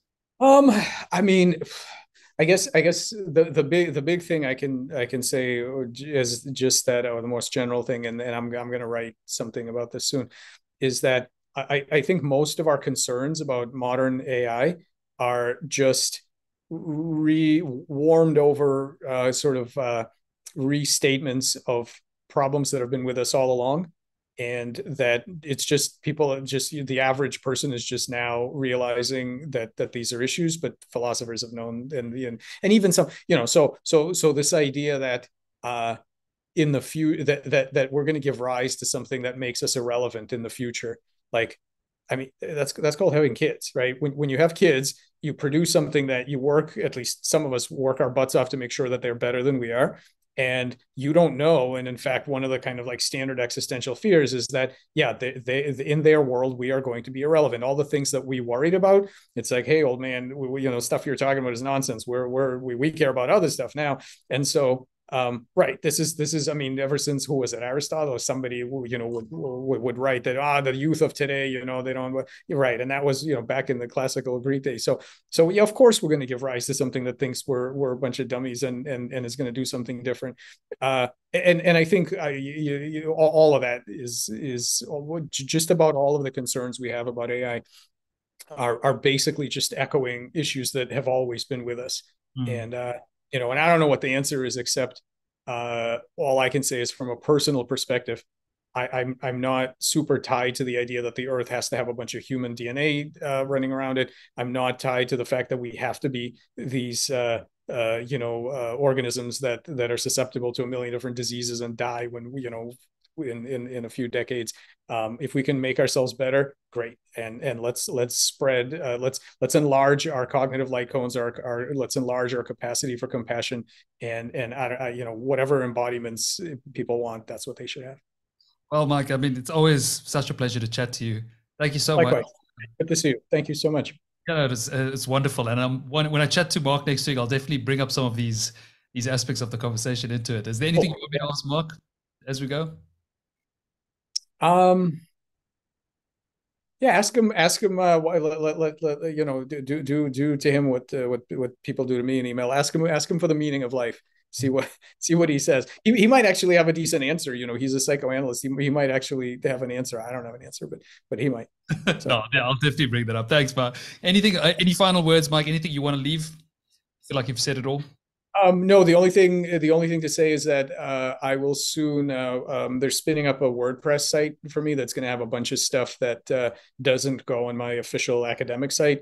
So essays and other stuff. So keep an eye. I'll advertise it on Twitter, and then there will be a sign up, registration thing for people to get notifications and so on. Great. Is there a working link at the moment, a URL? Or there isn't. It's a few days. They tell me it's a few days away. So I can send it to you, and then I'll definitely put a link to that for this episode. Thanks so much, Mike. Once again, it's a pleasure. Great to see you. Take it easy.